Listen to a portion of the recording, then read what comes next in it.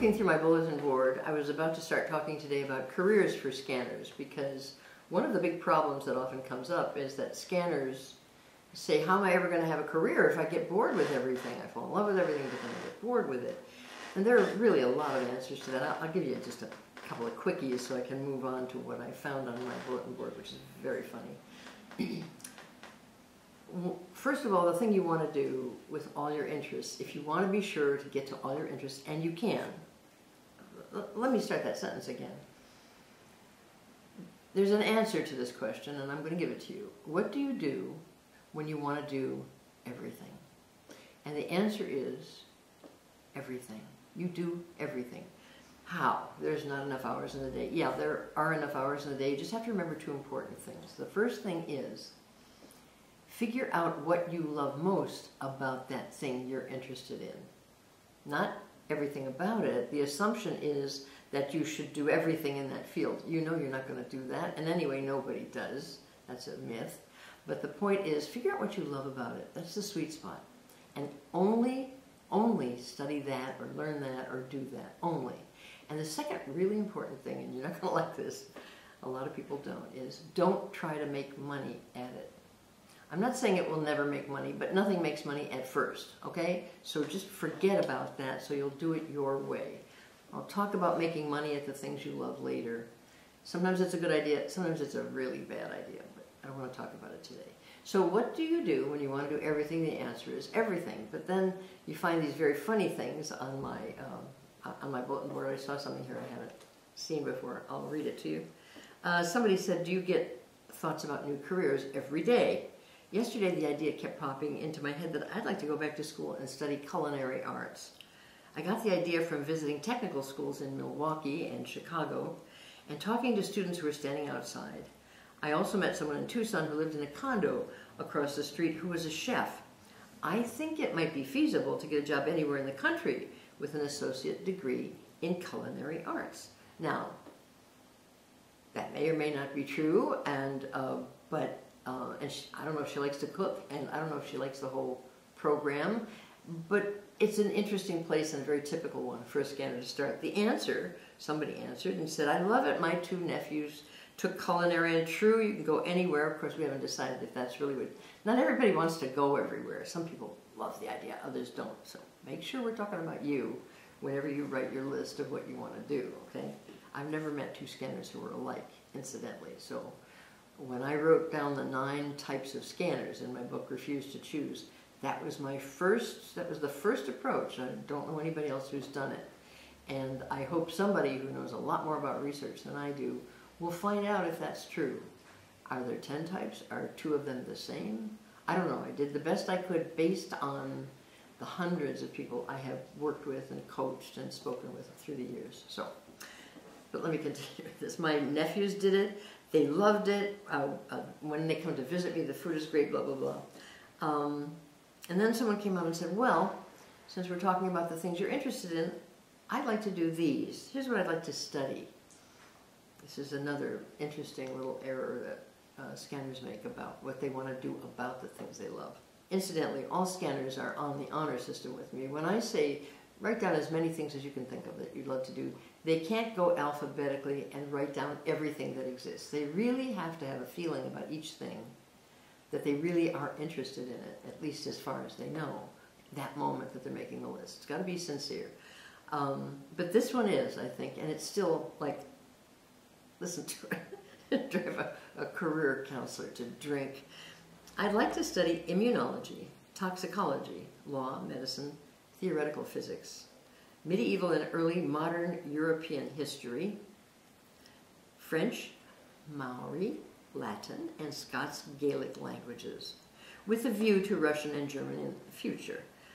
I'd like to study piano, classical music theory, health and political and education and development and neuropsychology, history of science and technology, art history, fine art, photography, architecture, international finance, international business, international politics, development, mediation, classics, film, theology, genetics, molecular science, interior design, and I guess that will do for today. But then a few minutes later she wrote, oh, I forgot marine biology, Italian, Spanish. pharmacology, physiology, anatomy, medical anthropology, and yeah, a chef masterclass or two wouldn't be bad. I think I left out nutrition, she wrote in the next one. I did answer her, and I'll give you my answer. Wait a second. But I will say this, that if you have a list like that, under each one of those things, write what you love about it. What makes you curious about that one thing? Because when you say, I'd like to study it, that means you'd like to go from beginning to end until you're a master at it. No scanner really does that, or very rarely. And if they do that, they do something else, or 5 other things in addition. But ask yourself, if she says, I got to go back to her list, immunology, toxicology, and law, and medicine, I think, well, that's kind of interesting. Why would she want to study those? Something happened that interested her. She didn't just find this list in a book of careers. Something happened. She's interested in being immune to something. In toxicology is about poison. She's interested in medicine, and she's interested in law. Something unfair happened to somebody who was sick.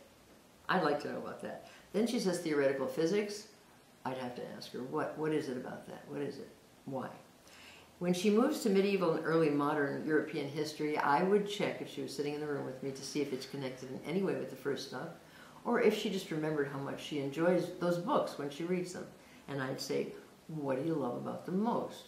Because I kind of like medieval history too, but I'm not very interested in knights, dungeons, dragons, princesses, or the Holy Grail. I just don't care about that. I care about the barbarians who invaded over and over and then started becoming part of Rome and wanted to learn and wanted even to go into religion. And I'm interested in them. I just don't care about the knights and the ladies.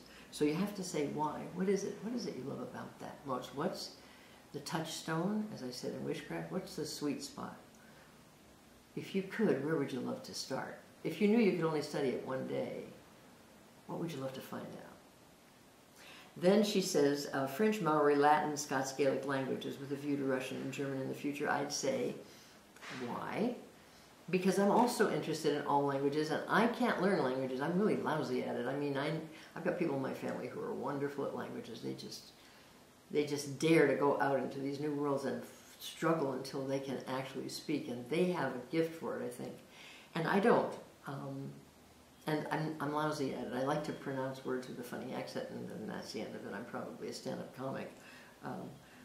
But why do I like languages? I'll tell you why I like languages. I can tell you, I don't know why she does.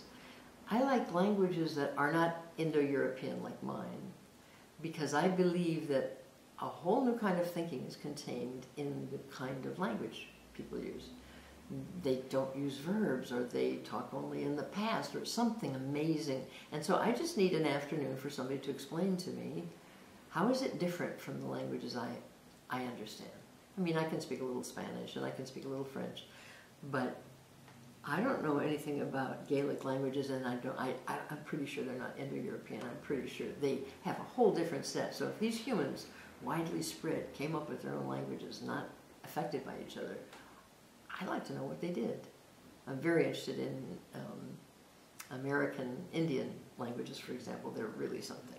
I'll go to that. Then she says, piano, classical music theory.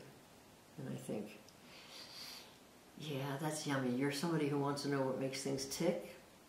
Okay. Or is there some other reason she likes it? She says health and political education and development and neuropsychology, history of science and technology. I think we're back to the first one. She talks about art history, fine art, photography, architecture. Okay, so what I'm saying, you understand what I'm saying. I'd say why? Why? What is it? What's a sweet spot? Because I think we'd find 5 themes in here. 5 themes, and there would be it would make sense. But how is she going to study them all? Well, she's not. She's not going to major in all of them. She's going to find out what the sweet spot is, and she's going to study that. And that's what I would advise now. I also, because I suggested this in my book, here's how I answered her. If you listed, I answered a lot of people who continue to do the same thing. If you listed lots of things, go out and get 30 3-ring binders, the ones with plastic windows on the outside. Print out the list you wrote here and tape it to your computer. Pick one of the subjects that's smiling at you right now. Here's how you pick. The question is always, where will I find the time to do all the things I like? Put a list of them there. It's Tuesday. It's the afternoon. You either have an hour, 10 minutes, or a weekend ahead of you. Not if it's Tuesday, but... And just pay attention to your happiness levels. Listen carefully. You have a gauge inside of you that tells you, number one, what you're talented at, number two, what you should be doing right now. You can't always follow it when you're working for somebody else, you got homework to do or something. But you should always know it, because when you're free to make your choices, you have to know it. And that is, on a scale of 1 to 10, how happy does this make you? Look at the word. If she writes, this one wrote, journalist, dancer, choreographer, performance artist. Okay, I know they're all wonderful, but look at one, and on a scale of 1 to 10, which one is the highest? They're all high. You don't have to, you will never be cheated out of them, I promise you, I promise you. You have to really do every single one of them, unless you discover that you've made an error and you want something else. But I will say one thing. She wrote, oh my God, I can't believe I ran out of ideas. That's a first. And she did say something else, kind of like a cathartic release of all my inner people. But you really are one person. Somebody has divided all these things up into different disciplines, but they weren't always divided up. Everybody didn't always believe they were different. You're not different people. You're one person with a love of learning. You love what's new. You don't love everything, because there are certain things you genetically just don't get and don't care about. And there are others that smell sweet just because you're curious. Once you peek in, you realize that's all I wanted to know. And the others are, oh my God, where is this going? And you have to respect that. So you have to have, it's very crude, but it's oddly precise. You have to understand your happiness level. So look at your list, and that's why I say, see which one is calling to you. Pick one of the subjects that's smiling at you right now and give it an hour, or a half an hour, or 20 minutes, or a day, or a week, however long you've got, however long you stay interested. Keep all your notes about it in that binder. Go on the internet, print everything out. Because you're not always at your computer. You want to take things with you to a desert island or a coffee shop. When you get less interested and something else starts smiling more brightly, put this one back, make sure you see it. You're not saying goodbye forever. You can pick it up whenever you want, whenever it... Look, you do it with food. When it's time for dessert, you look, am I in the mood for chocolate? Do I want fruit? And you ask the taste buds, you ask yourself. You don't tell yourself, I want ice cream, I want fruit. You go, what do I want? And usually we've kept in touch with what we want to eat, because nobody really cares. You know, you can't do that with things that society has said you're supposed to do this and you're supposed to do that. But usually when it comes to colors or food, you have a pretty good idea what you want right now. Are you in the mood for pizza? Nah. You know the answer to that. So you can look at these lists and say, what am I in the mood for? Understanding that this is not your only decision, this is not your last decision, this is your decision for right now, today, that's the one I'm going to do. Are you allowed to be that happy? Yeah. It's efficient. It's efficient to pay attention to what makes you happy. That's how nature talks to us. It makes us not happy with what it does not want us to do, and it makes us happy with what it wants us to do. Don't start giving me a lecture on how I know your daughter has to do her homework. I know, I'll talk about that another time.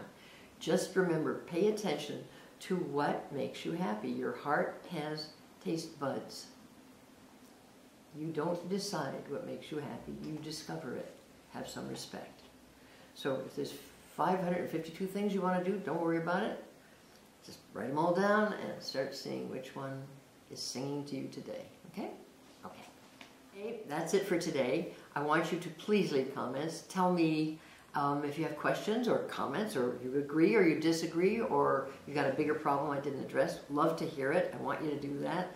I also want you to subscribe. I really do, because I'm going to be coming up with a lot of these things. And don't let these clothes fool you. Sometimes they look the same and sometimes they won't. I'm like you, I'm a scanner. When I'm in love, I just don't want to stop. So I'm not going to stop to change my clothes, okay? And when I get interested again, I'll do a whole bunch in a blue shirt, probably. Now there's one more thing, right here below, right here. You see? There's a link to that bulletin board I was telling you about. I want you to leave your comments here, but if you want to have a really good discussion, You just go to boards.barbarasher.com, that's all, and find Refuse to Choose, because there's a lot of forums there. And I'll be there, I'll hear you, and I'll be here. I hope you leave some comments. See you next time.